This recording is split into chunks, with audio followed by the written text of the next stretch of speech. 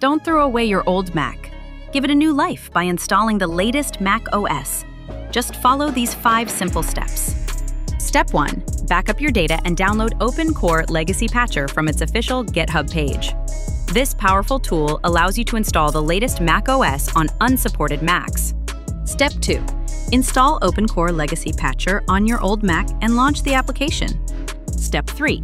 Download the latest macOS installer, whether it's Big Sur, Ventura, Sonoma, or Sequoia, and use OpenCore to create a bootable USB drive. Step 4. Use the USB drive to install the new macOS on your old Mac. Don't worry, I've made a full step-by-step video on this process. Check it out on my channel. Step 5. After installation, use OpenCore to install root patches on your Mac's hard drive.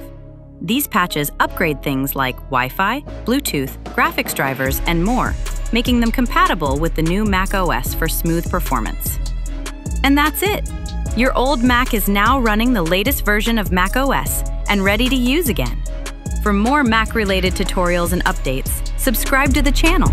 Thanks for watching. See you in the next one.